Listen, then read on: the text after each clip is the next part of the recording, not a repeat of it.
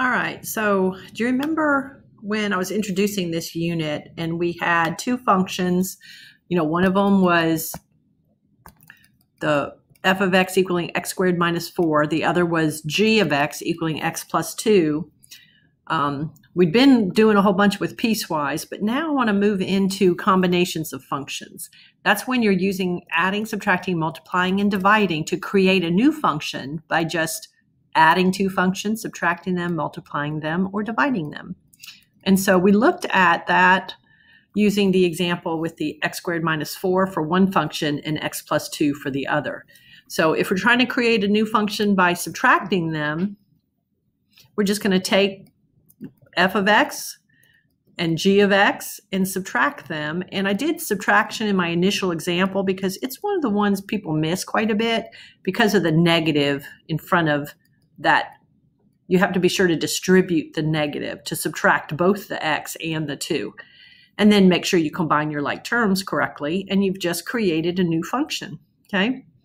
Well, I just used one of the operations. I could have used addition and done a similar thing, or multiplication and done a similar thing.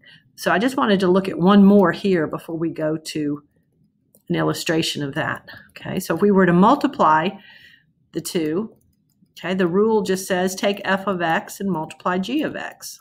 And that's how you create your new function.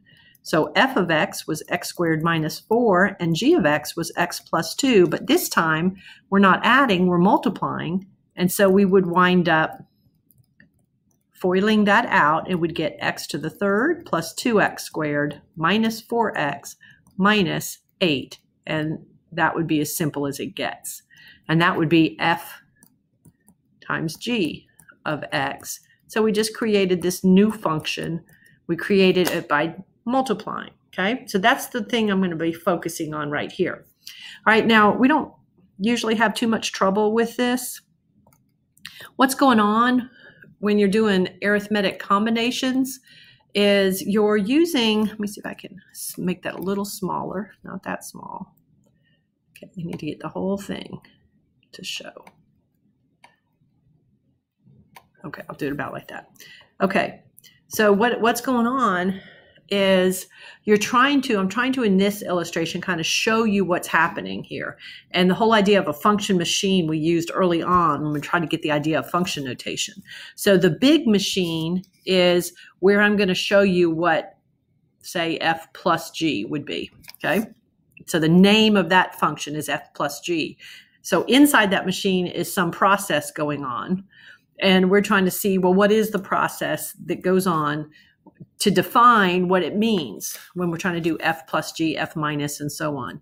So what I want you to think about is that you're going to have your input, your x, go into this big machine, and then this could be hidden from you, but what's going on is the x, the entire x, goes through the f function, and the entire x goes into the g function.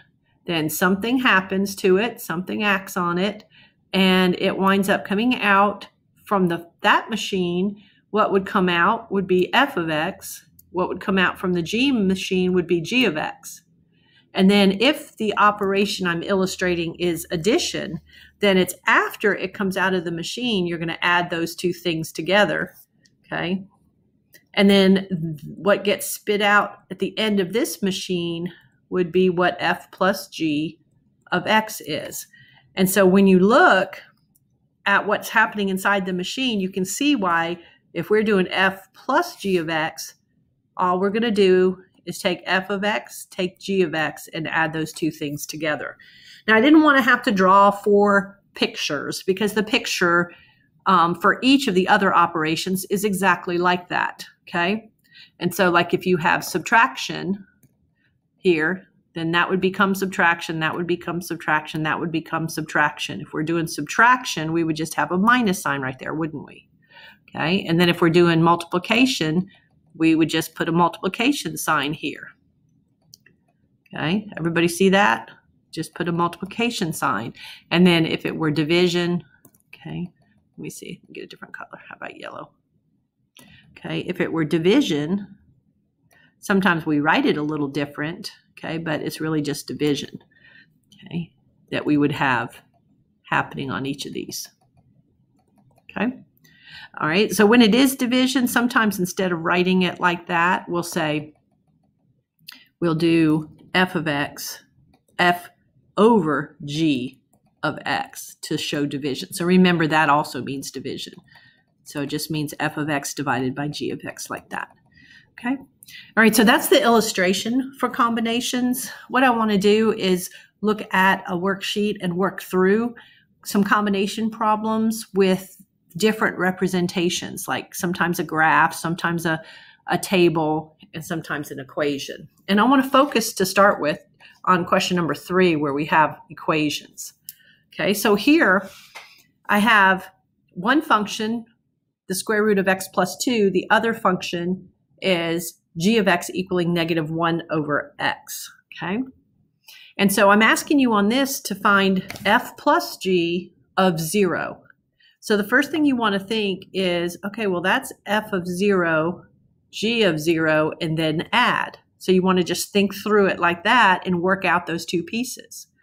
So if you do f of 0, wouldn't that just wind up putting a 0 there? That would be square root of 2. G of 0, well, that would equal negative 1 over 0. And then you should think, uh-oh, that's undefined. So overall, this is undefined, the whole thing. You can't find f plus g of 0. So just what's going on is you made it through here okay. You wound up getting the square root of 2 when you got out of the f function. But g, you wound up getting stuck. You put a 0 in and nothing came out. It got stopped in here. And so that means nothing's going to come out of the whole entire function. All right, let's try f minus g of negative 2. So that means we need f of negative 2 and we need g of negative 2, and then we're going to subtract those two things. Okay, so f of negative 2 would be the square root of 0. Okay, g of negative 2, and we're subtracting. So this one has a lot of negatives. This is that subtraction. So g of negative 2 would be negative 1 divided by negative 2. So I'm putting a negative 2 where the x is on those. And then I've got to simplify this. So square root of 0 is perfectly okay. It turns out to be 0. We have minus, but then we have minus 1 divided by minus 2, which is just a positive 1/2. And 0 minus 1/2 would be negative 1/2. Kind of see how that works? Okay. All right, let's do g f of 2. That would be g of 2. There's no operation in between. It's multiplication. And f of 2, and then you're multiplying those two things. So g of 2 would be negative 1/2 if I plug a 2 into the g function. When I plug 2 into the f function, I get, oops, let me erase that little piece right there. When I put 2 into the f function, I get square root of 4, and I'm going to multiply these two things. So negative 1/2 times 2, negative 1/2 times 2 turns out to be negative 1 when I'm finished. Okay. Now, f divided by g of 7, the order does matter. So the f of 7 is on top and the g of 7 is on the bottom. All right, so f of 7 turns out to be square root of 9. G of 7 turns out to be the fraction negative 1 over 7. Okay, so the numerator simplifies to be 3. So we have 3 divided by negative 1/7. All right, that's a complex fraction you have to simplify. You can use your calculator and just do 3 divided by negative 1/7, and it'll do that for you.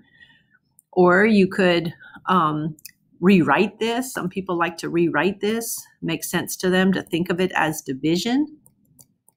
And then remember to keep, change, flip. And 3 times 7, well, I should say 3 times negative 7 would be negative 21. So there's lots of ways. You can just do 3 divided by negative 1/7 on your calculator. You can work it out by hand. I even sometimes just, when I'm doing complex fractions, just clear the little fraction. Just multiply the top and the bottom by 7, and I would get 21 over negative 1, and that would still give me the negative 21 there at the end. All right, I want to do one more type of thing. Down here, we're being asked to use the equations to find f plus g of x, like in general, okay? So that would just mean take f of x, take g of x, and then add them.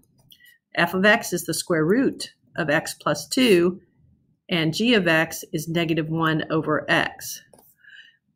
All right, now that's basically it. All I might do on something like this is clean it up a little bit. Instead of having two terms, get a common denominator and bring it all together into one term. And so that part of it would be this. Right now, this is over 1. I need it to be an x. So I'm going to multiply by an x on the top and bottom. All right, so that gets me at that point, I'd have x times the square root of x plus 2. And then over here, I have a negative 1 minus 1. And all of that would be over an x. So some textbooks, some people might want you to go ahead and get it all to be one term. Okay. And consider that simplified. But I liked the look of the first one just fine. All right. Now, the second one says to do f divided by g of x in general. So that would be f of x divided by g of x because of the order these are in. You'd replace the f of x with the square root of x plus 2 and the g of x with negative 1 over x. Then we're going to do pretty much what we did up here.